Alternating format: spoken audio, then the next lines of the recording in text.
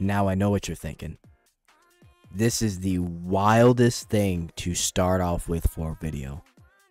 But guys, Browndust2 devs are cooking, bro. Oh my god.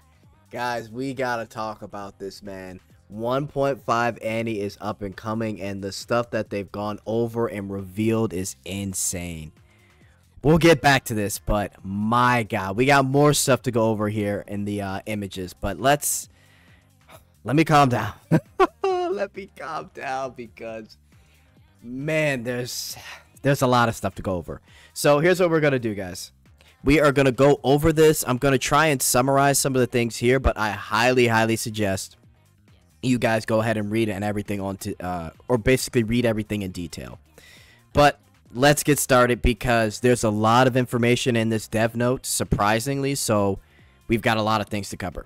So firstly, it starts out with Junhee Lee, and they actually address some of the issues with the recent skill cutscenes. So they mention Magic Bow Elanir. So if we read, recently many players have expressed their disappointment in the quality of the skill cutscenes. First, I fully understand your disappointment in piercing Magic Bow Elanir skill cutscene quality. I apologize for our lack of care in tailoring our services to your needs in this regard.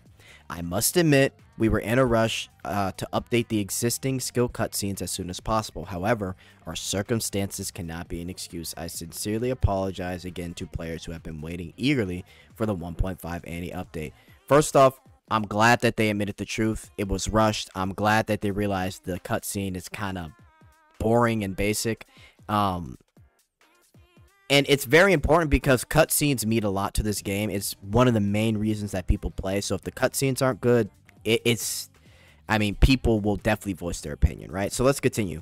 We have discussed with the illustration and directing teams to improve the cutscenes that cause complaints. As for Elanir, we will improve her scene's presentation, such as by adding a background or removing the doll. Please do both. Please do both. We will also adjust Luvencia's cutscene and change Levia's body shape to match her figure. Now, for those of you that don't know, Levia's OG skin, her Night of Jealousy, this is her body type, right? So she's got like thick legs, curvy body. Breasts are like kind of medium sized. So in the actual cutscene here, if we take a look, as you can see here, her breasts are huge, which me personally, it's not a big deal for me, but I can understand if people want everything to match the body of the characters, right? I get it. Cool. So I think what they're going to do is just slightly reduce her breast size here, but everything else is going to stay the same.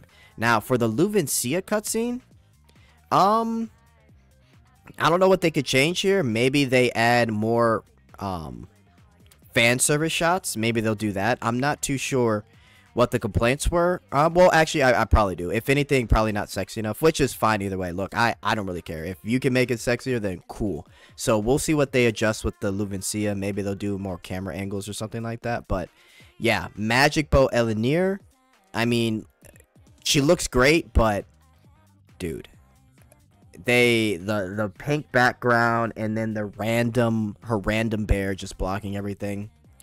Yeah, let's switch that up. Let's change that. Okay, but yeah, overall pretty good. So let's keep it going. We are well aware of the value that skill cutscenes hold for you, the players of Browndust2. When it comes to cutscenes, we will be meticulous. We will take meticulous care of various elements such as motion, effects, body shapes, and balance, as well as quality. Now let's move on to the update. So I'm going to run through this really quickly. For those of you that don't know, these are all rerun packs. So Nightmare Winter, this is coming up, the event pack. They also mentioned for Nightmare Winter that, before we talk about that. So here are the characters in Nightmare Winter. Nightmare Bunny Eclipse, Masquerade Celia, Anti-Dystopia Diana, and Stray Cat Row. These are all coming back, all of them. They will also be distributing a +5 Stray Cat Row like they did last year. So all of these are getting reruns. So for those of you that have been waiting to get these skins, these costumes, now's the time, right? There's something I like to add, and they quickly explain here. Apparently there was like some theory between Click Clack Summer or Click Click Summer and Nightmare Winter of them being like related in terms of story and timeline wise, but the dev reiterates that they're both, excuse me, they're both in parallel universes. So there's no relations here. So if you guys want to pause, you can read this if you want, but I think it's really like not a big deal here. So there's going to be a rerun of the event Marry Me. This is going to be Rafitia, so we already knew about this. She will be a rerun character as well as her event coming up too. They talk about the Fiend Hunt boss up and coming. They are rerunning the Bluebeard Fiend Hunt boss. And they also, it looks like they added some patterns here. So it says like the boss now has a pattern of applying shield to itself. The quicker you attack this shield consecutively, the more damage you can deal. So they also talk about other Fiend Hunt bosses. And I guess they added some new things to them as well. So I'll probably briefly touch over it, but you guys get the concept. And we'll learn when it actually comes out. So here's some new artwork for Firework Memories. This is actually a really nice piece of artwork. I like this a lot.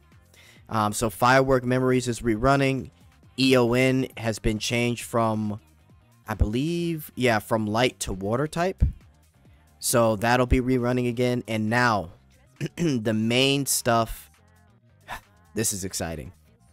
So November 21st, Queen of Signature Michaela, rerun of Pure Right, Blessing Rafitia. We knew that. 2 new costumes, which we know one of them, new employee Nebris, but we have Wind Dancer Vanica.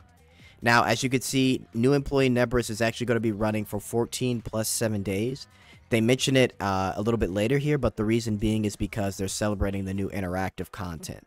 We are getting Anti-Dystopian Diana rerun for 14 days, and then to be announced are going to be 2 new costumes along with the rerun for Bunny and Adventurer Diana. Masquerade Celia will come on the 26th. So, let's talk about these pickups, man. So here are the cutscenes. Well, the still images for the cutscenes here. So, Michaela, I mean, do I really need to say anything? Just thick, bro. We finally get another new image of Nebris from her cutscene. She looks great. Now, was it Wind Dancer? Yeah, Wind Dancer Vanica looks amazing. I cannot wait to see how she's going to look in this skill cutscene, but I really love her design here. 10 out of 10. I've got no complaints. I'm actually super excited because I love Vanica as a character. So they kind of go over their skills. We already know about Michaela and Nebris, but Wind Dancer Vanica as a magic DPS and supportive wind property, she makes the enemy vulnerable to wind property as she deals damage. Okay. And then I think right here, what did they say? So for the Fiend Hunt here, they quickly mentioned about making changes here. So there's a preparation period for Fiend Hunt, and then there is the day the Fiend Hunt actually starts. And there have been costumes that have come out the day that a Fiend Hunt actually starts. And what they want to do is they want to make sure that everybody has enough prep time for the Fiend Hunt. So players have pointed out that they feel significant pressure to prepare all strategies on the first day when a new pickup appears during the hunting period. And we agree with this opinion. As pickup costumes greatly impact clearing Fiend Hunt, we will release them during the preparation period from now on to provide you with enough practice before hunt. So they're just going to change the way they do scheduling, which I am completely fine with. Yeah, I've got no issues. So they also are in discussion of making gameplay more varied for Fiend Hunt, which I am 100% with because, you know, they'll highlight characters for Fiend Hunt, right? Like, if your character does dot damage, they'll have a bunch of effects that relate to dot damage, right, for that Fiend Hunt. But as we go on over the years for Browndust2, we're going to have so many characters that you might as well start diversifying different strategies anyway, right? So I'm actually all for having more strategies for Fiend Hunt. That's great. We finally get the official season starting for Tower of Salvation. They have changed the target score from 2 to 15 billion. This is probably based off of feedback and shit that they've seen when people play Tower of Salvation. And then they've also updated the rewards here, so you can take a look. 200 to 300 refining crystals, 1 to 150 awakening elixir. Nice little change. They're also going to be making other improvements with low usage relics. Those will be buffed. Effects of certain choices in the event room will be buffed. Requirements will be added for score bonus achievements. Skill specs of certain monsters will be changed. So that will be the official season start of the Tower of Salvation. Now, For guild raids, some nice changes here. Soon you will be able to check each guild member's recent guild battle records according to their dates in the guild. The battle records will clearly display the played level information. You'll also be able to sort your guild members based on the contribution rate of the guild page and check their battle records from previous season. Additionally, the UI regarding the repel feature will be improved. When you press the repel button, you will be able to see which guild member increased the repel stat at which level. Great, fantastic. All these changes I love, right? So guild rate is getting some very good changes, and I'm all for it. They also go over the Ruler of Darkness, the 4th guild raid boss. I'll talk about this in another video when we get to it, but you know, if you want to know, just pause it. You can take a look at what he does, or hints at what he does. Now, 1.5 anniversary plans, guys. The moment you've all been waiting for, the 1.5 ANNI update, will be on Tuesday, December 17th, and a pre-registration period will last for 2 weeks from December 3rd to 17th. So what this pre-registration is they typically have like, you give your email on a website. They'll make a website to prepare for this whole anniversary. And what they do on that website is they give you a list of all the new costumes, the cutscenes, the tickets that you'll be getting. You know, a lot of cool stuff there. Wallpapers that they'll be giving away. So they did it last year. They're going to do it again for this year too. So pretty cool. I always liked it. Also, they will be doing special live streams for Taiwan and Japan for each region. Now, reason they're probably doing this is they've been advertising a lot in Taiwan and Japan. They already did an event in Korea for their first ANNI, so they're trying to really spread the word in Taiwan and Japan about this game, which honestly, go for it. Good for them if they can actually get more players to come in. Okay. We are finalizing details, but here's a sneak peek of some images under development. As many of you have high hopes for this update, we will give you more details for 1.5 ANNI. So, already... Oh my gosh, oh my gosh. Now, I'm gonna let you guys guess in the chat. I am privy to some information, so I can't really say anything. However, wow. Be excited. Be very, very excited. Now, let's continue here. If we scroll down. So this right here, I can already tell you this is definitely like a cyberpunk theme, 100%. I think this has to do with it as well. I don't know if this is part of the story or whatever, but... this is definitely a cyberpunk event, and if I had to predict, this is probably going to be for next year, right after the ANNI. This is going to probably be happening if I had to guess. Now, keep it going. Boom. Now, I'm not going to lie, guys, and again, this is just me being honest.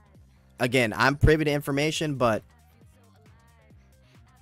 honestly, I think a lot of you can guess who this is. But I'm gonna keep quiet. I'm gonna let you guys guess in the comments. There's probably only 2 choices that come to your head, so it's definitely either one of those 2. But this is going to be one of the new bunny costumes for sure. So let me know what you guys think in the comments. And boy, does she look good. Oh my gosh.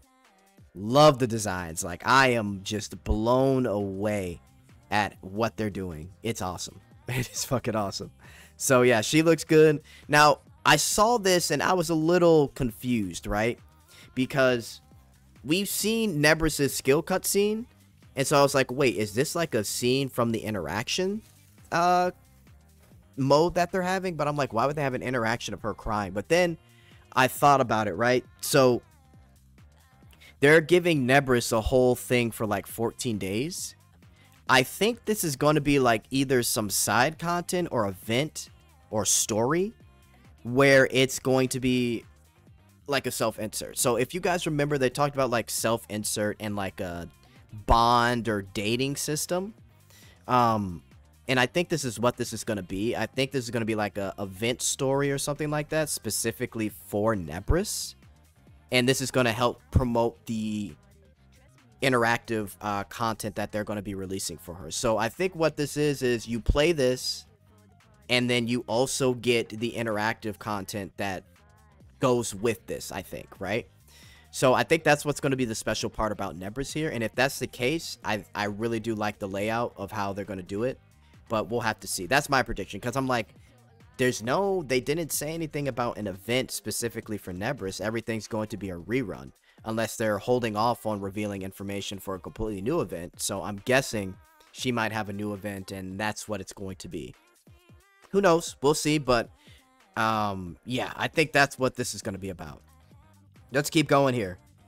We got a Glutty phone, cool design. I don't know whose hands those are. Couldn't tell you, but cool. Now this, okay, guys, like this here, like if you guys aren't excited, I don't know what to tell you, man. But I'm not gonna say who this is, but I know you guys know who this is. There's literally maybe.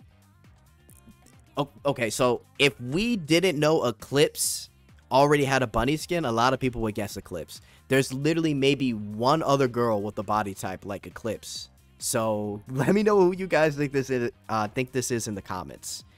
Yeah, I am blown away at the quality that they have with some of these skill cutscenes, and the fact that if the skill cutscene is bad, they will let us know. And they will tell us what happened, and if it needs improving, they will improve it. So this is wild. This is wild. Like, I don't know if that's sweat or oil. Like, I just don't know, man. Well, actually, you know what? I think I just gave a hint right there. But yeah, let me know who you guys think this is in the chat, man. I'd love to hear it. Okay.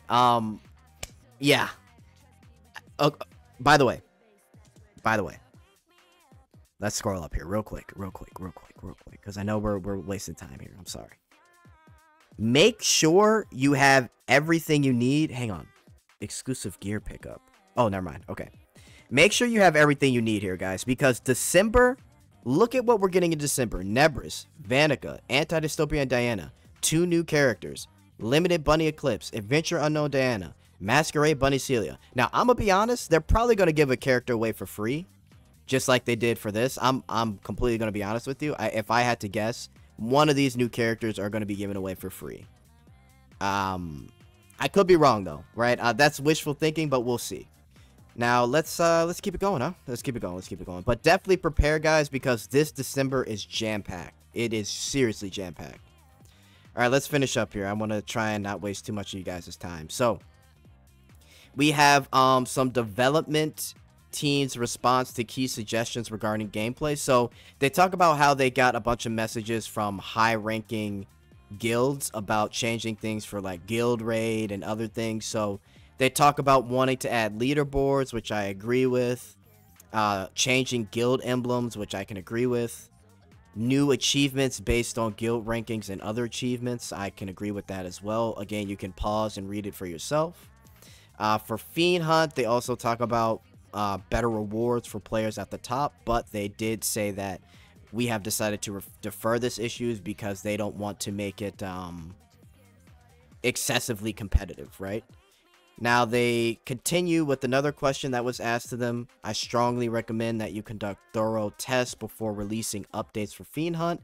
Playing Fiend Hunt with bugs disrupts user experience and destroys the competitive environment, which I'm gonna be honest, I 100% agree with here. Their patches have been a little buggy lately. Well, not lately. It's been buggy, and I don't know if they're being rushed or what, but if it's interrupting Fiend Hunt, I can understand people being upset because they have to like change up a lot of shit and reschedule it, and it sucks to have to do that. So if they could just be more vigilant with bugs, everything should be good. Now this right here, they one guy sent them a issue about not renting characters for Fiend Hunt or even PvP, as it would destroy the single player competitive experience, which I can agree with. But they did say that they are they're reviewing a rental system. So we've received some suggestions regarding rental of friend characters. However, we have not yet confirmed the development of the character rental system. We'll take that in consideration and review during the planning stage. So for the rental system, I honestly think they should just let you rent for like PvE content, right? And that's about it. I think that'll be fine. No big deal. For last night, someone asked if they can have leaderboards for last night. Achievements for damage thresholds. Again, you can read it there. And then a fatigue and crafting and refining powder. So this is big. So basically, a lot of players, or I guess this guy said high-ranking players, need refining powder. Currently, the process of materials, craft gear, upgrade that gear, dismantle, and get powder is fatiguing, which I can definitely agree with, right? So he lists a solution, which is materials to powders, right? If there's like an automation for that. The devs responded, we understand the fatigue, the need to repeat the process of upgrading, crafting, and dismantling to obtain refining powder is annoying, essentially is what they say. Many within the team have expressed similar opinions. We are currently considering various approaches such as automating the entire crafting to dismantling process or adding a feature where items automatically dismantled once upgrading is complete. I like this. Please, please, please make the whole process streamlined to where you press like 1 or 2 buttons.